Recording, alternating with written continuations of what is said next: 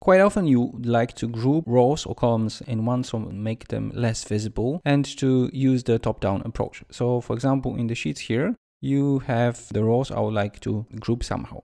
And there is a very nice shortcut to do this. It will be a 3-step attempt. So first you have to select an entire row, so Shift space. Then you keep the Shift pressed and then you use the arrows. So here I would use the down arrow, and the last step in grouping them would be pressing Shift Alt and then arrow to the right.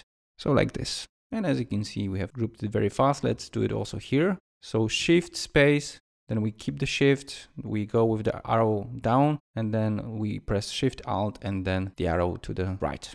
And as you can see, it's grouped so we can go back and forth. Ungrouping is very easy. So again, we have to select the rows we want to ungroup.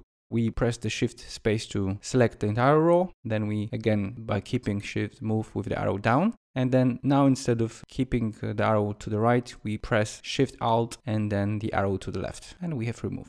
Right is adding and left is removing. Now I have still pressed Shift Alt and I can play with the arrows to the right and to the left. You can do exactly the same with the columns. So for example, let's assume that we want to group the column E and F. So again, I have to select the entire column. So I press Control space. I've selected. Now I keep Shift pressed and then I use the arrow to the right. And then I press Shift Alt and then the arrow to the right. And as you can see, we have managed to group those columns.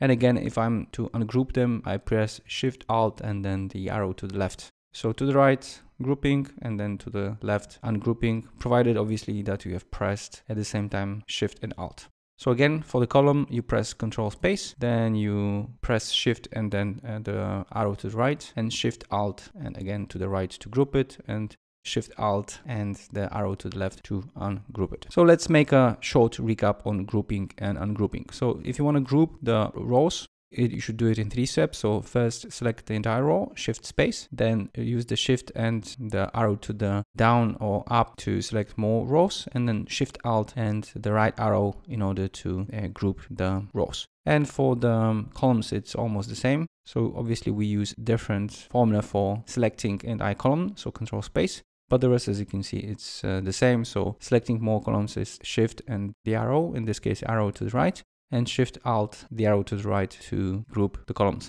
In the case of ungrouping, we have the steps almost the same as in the case of grouping. The only difference is instead of having in the last step the arrow to the right, we have it left arrow here. And the same goes for columns. So exactly the same steps as we had for grouping, and the only difference is that we have here left arrow and not right arrow. So as you can see, very easy trick, but it's extremely useful, and you will see in the last part of the course that you can create a very nice looking analysis in Excel very fast by using this grouping and ungrouping.